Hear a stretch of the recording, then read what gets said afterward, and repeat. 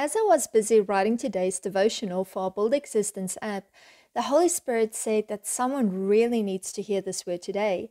So I'm releasing it on all platforms today. So it is a little bit ahead of the app scheduled time, but someone really needs to hear it now. So if this word is for you, know that you really are worthy, loved, seen, valued, and so known.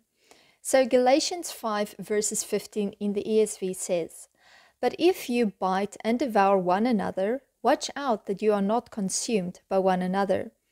You might have heard or read the scripture before regarding not to bite one another with words, nor to devour one another with words, as it tears us down and it consumes us, belittling us and chipping away at our identities, breaking our identities down to the extent that we no longer know who we are. All you need to do is look at unhappy marriages, quarreling among sibling relationships, distasteful friendships, etc.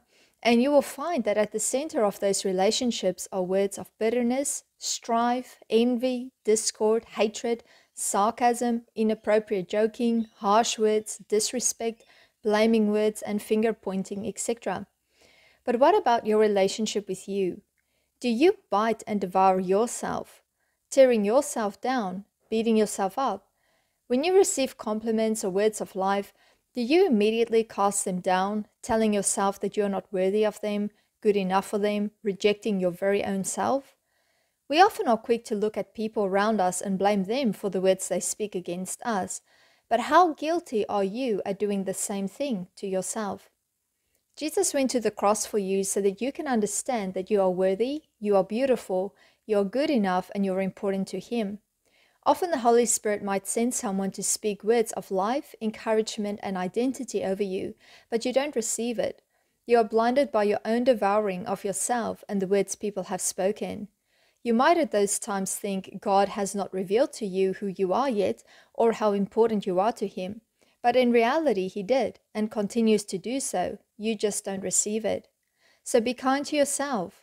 Stop being your own worst enemy by tearing yourself down with your own words and thoughts. Stop listening to words that people have spoken over you when they don't even truly know or see you for you. Stop believing those lies of the enemy. Open your eyes and see the beauty God created inside of you and start speaking that over yourself. Matthew 12 verse 25 in the Amplified says, "Knowing their thoughts, Jesus said to them, any kingdom that is divided against itself is being laid waste, and no city or house divided against itself will continue to stand." So when you are against your very own self, how do you expect to get healed and free from the pain caused to you by others? Matthew 12 verses 25 says that a house divided against itself cannot stand. So perhaps today is the day you realize that you and your thoughts shape the world you see. If you keep looking at yourself through non-Christ-like lenses, your world will continue to reflect that. If you want freedom, you need to start looking through Christ-like lenses. No one can make that happen for you. It is a choice you need to make every day, a choice as to whether you will continue to tear yourself down with words and thoughts, or whether you're going to build yourself up with words and thoughts according to God's word and what He says about you. So Daddy God, I thank you that I am fearfully and wonderfully made.